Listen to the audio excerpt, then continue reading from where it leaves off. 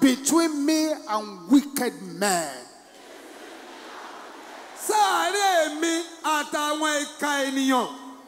Can I hear the sister shouting this?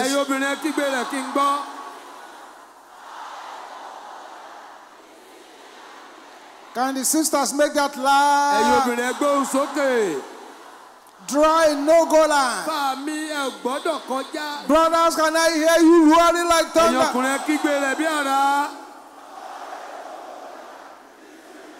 Everybody together now. In the name of Jesus. Draw a no-go line.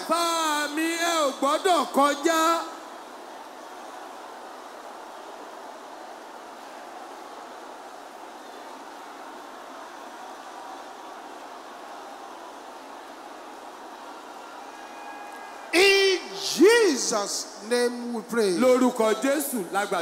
Say, you stubborn altar priest.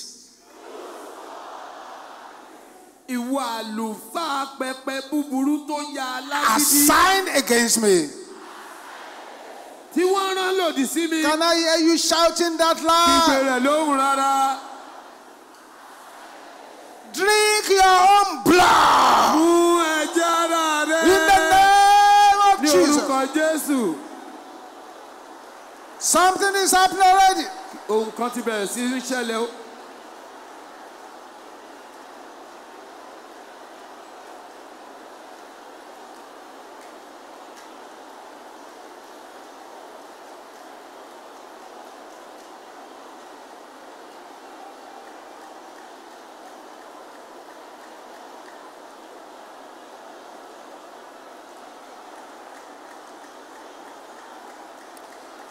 Jesus' name we pray. The powers assigned to imprison my destiny inside the rock. In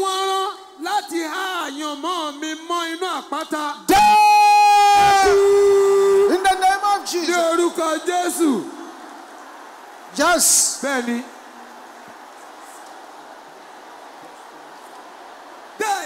Something is happening. That's right. Barely.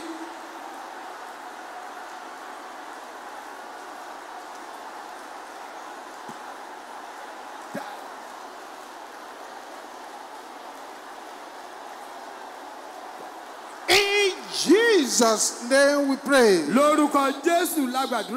Every witchcraft mortar pounding my destiny, pound your owners to death. In the name of Jesus. Yes.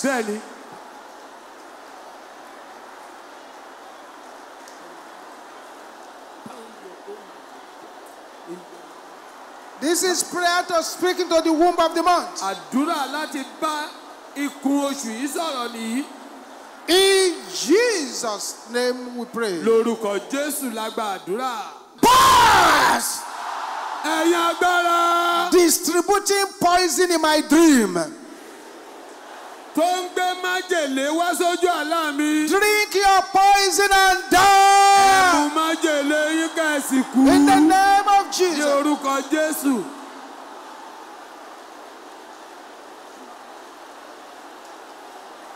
Open your mouth and say it.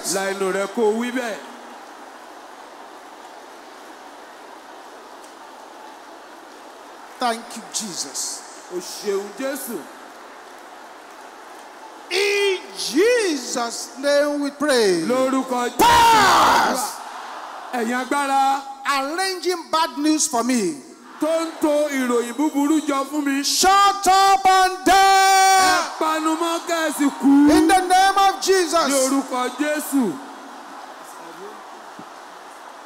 Shut up and die in the name of Jesus. Yes. Yes. Belly. Yes. Belly. Yes. Belly. Yes. Belly.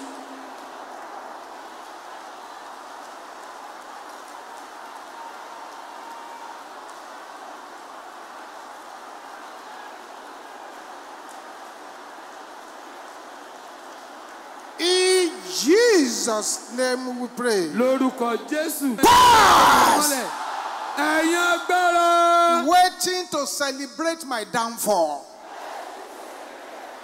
Tó ń dúró láti ṣàjọyọ̀ ìṣubú mi. Before I leave this place. Kí n tó kúrò níbí. In the name of Jesus. Jésù.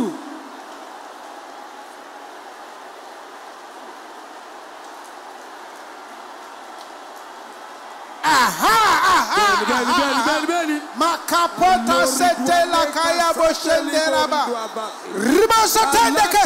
Open your mouth and pray. Yes.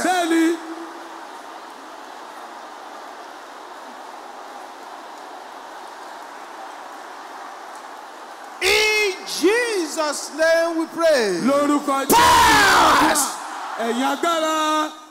Holding my greatness. Release my greatness and die. In the name of Jesus. Somebody is breaking through over there.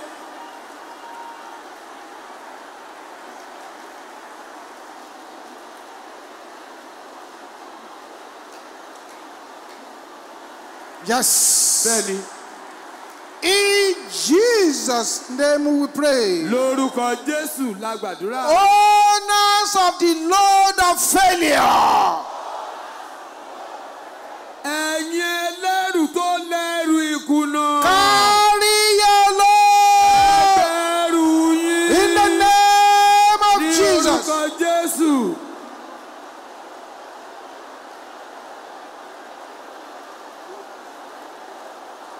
Yes. Benny.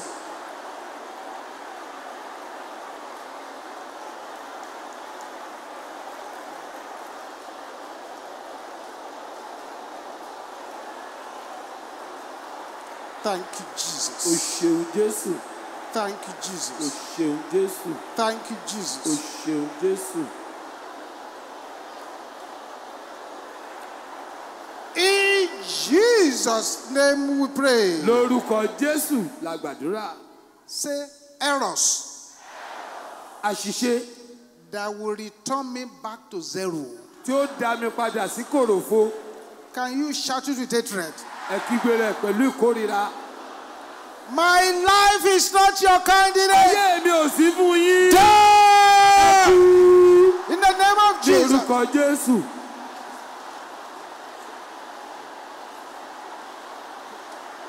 Yes.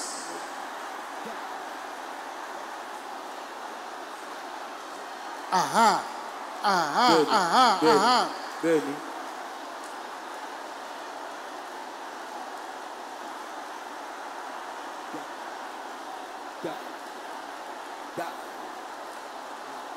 In Jesus' name we pray. Lórúkọ Jésù la gba àdúrà.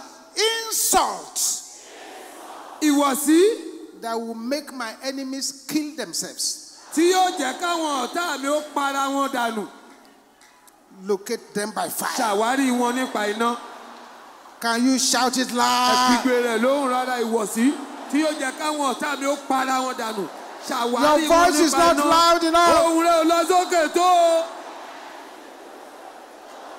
In the name Ní of orúkọ Jesus. Jésù.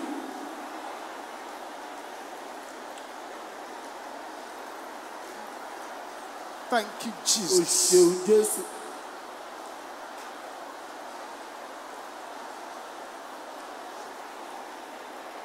Tonight is tonight. Òní lòní jẹ́. Thank you, O Jesus. ṣeun Jésù.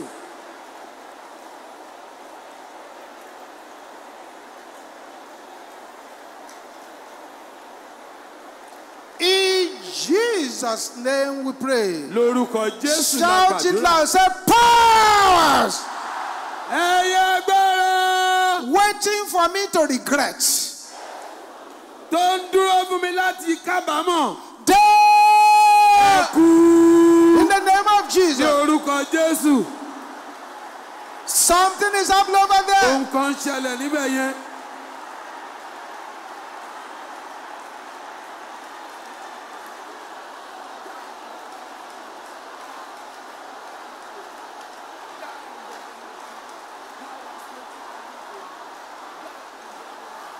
Thank you, Jesus. Aha. Bẹ́ẹ̀ni.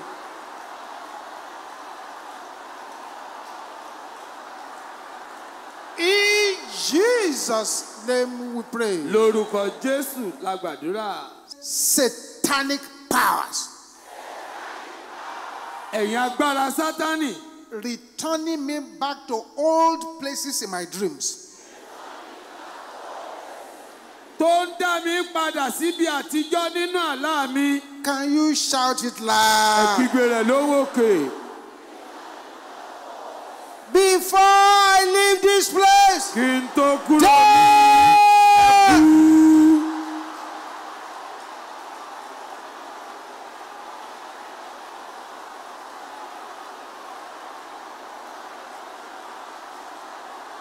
Bopote setelekea. Rusotali. Ribo likatendekea boshendera basanda.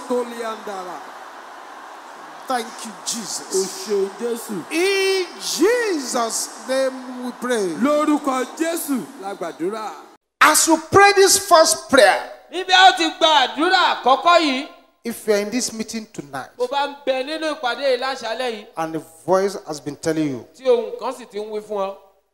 it is not worth living again, Pé kò wúlò láti máa gbáyé mọ́. go and kill yourself. Lọ pa ara rẹ. Go and kill Lọ yourself. pa ara rẹ. Go and kill Lọ yourself. pa ara rẹ. The voice is speaking suicide into your ears. Ohun kan ń bá ọ sọ̀rọ̀ pé kó lọ gbẹ̀mí ara rẹ. Run quickly to this altar Súré máa bọ̀ níwájú pẹpẹ yìí. and be on your knees. Kò sì wólẹ̀ lórí eékún rẹ. Everybody will shout this loud and clear. Gbogbo wa ó kígbe eléyìí lóhùn rárá. This is not a day to come here and joke. Òní kì í ṣọjọ́ àti ṣàwàdà. This is a day to cry to the heavens with all the forces and powers within you. Òní jẹ́ ọjọ́ tó ké pe ọ̀run pẹ̀lú gbogbo ipá àti agbára tó ń bẹ nínú Can rẹ. I hear you shouting this loud and clear? Ẹ kígbe eléyìí lóhùn òkè.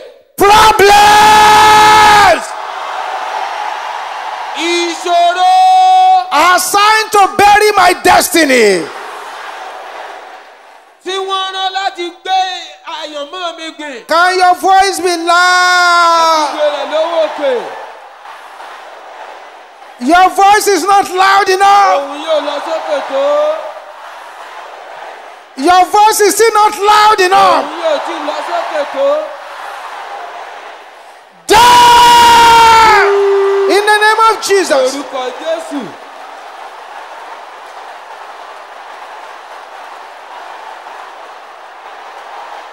Open your mouth, open your mouth. Láìnú rẹ, láìnú rẹ. That's why you are here. Ìdí nìyẹn tó fi wà níyì. Basente katela kaya boshente raba. Téèdè mo kù. Ribo soponde kaya boshenta. Mopialaka. Erinimoko. Daribo kosoponda. Deke ponde kaya boshenta. Open your mouth, open your mouth, open your mouth. Láìnú rẹ, láìnú rẹ. The power of God. Agbára Ọlọ́run. In the name of Jesus. Orúkọ Jésù. Move.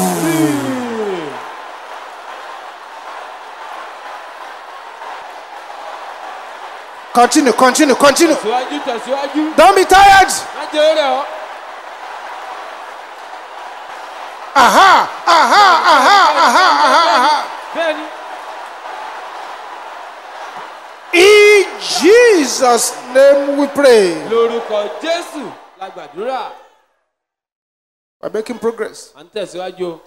Those of you at the altar here, Ẹ̀yin tẹ́ wà níwájú pẹpẹ ní at my front here, níwájú mi ń bí. your head, which is the symbol of your destiny, Orí yín ti ṣe àpẹẹrẹ àyànmọ́ yín. begin to shake that head now. Ẹ bẹ̀rẹ̀ sí ní mi orí náà Shake gidigidi it báyìí. vigorously. Ẹ mi orí náà As you gidigidi. shake it, Bí ẹ ti ń bí the arrows àwọn ọfà of discouragement, ti ìdáyàfò, the arrows of death and àwọn hell ọfà ikú àti ipò òkú will begin to go back ló bẹ̀rẹ̀ sí padà to the lọ senders. bá àwọn tó rán wọn. Shake it.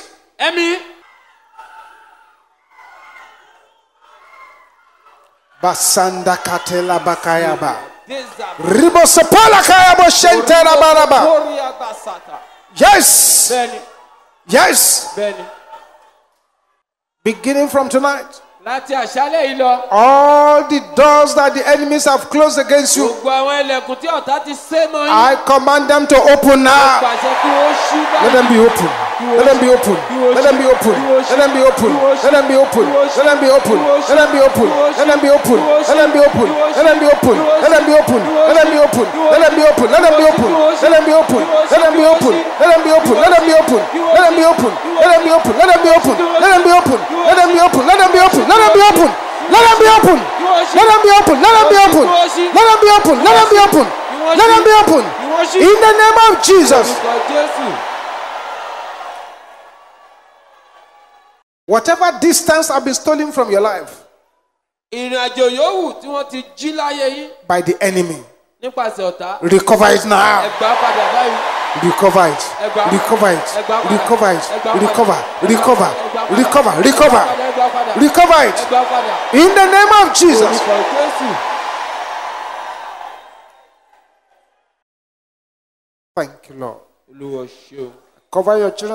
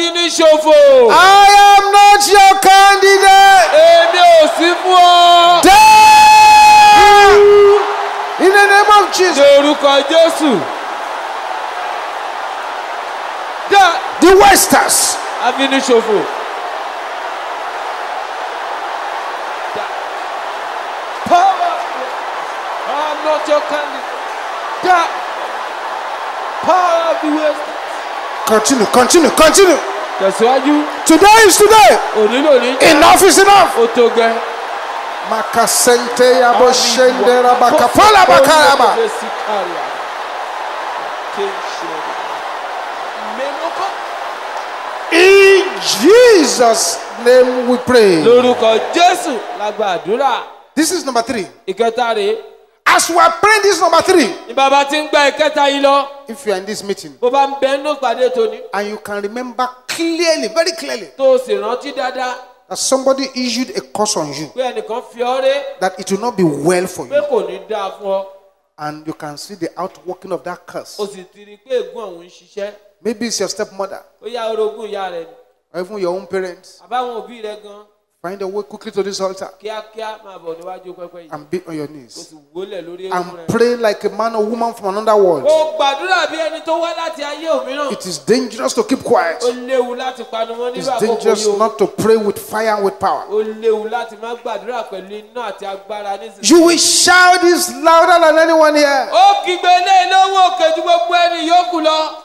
Power of failure.